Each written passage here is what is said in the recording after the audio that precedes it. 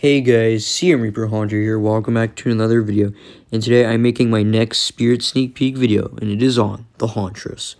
Overall, I really like this prop. I definitely think she's really awesome. And it's another Reaper prop, which is really cool. It's cool that we've gotten a few Reapers this year. So yeah, overall, I really like her. She's definitely really cool. I do really love her appearance with her creepy face with like her elongated mouth and her blackened sunken eyes. She's definitely really cool. And I also really like her animation, how she pops out from the side. I definitely think it's really unique.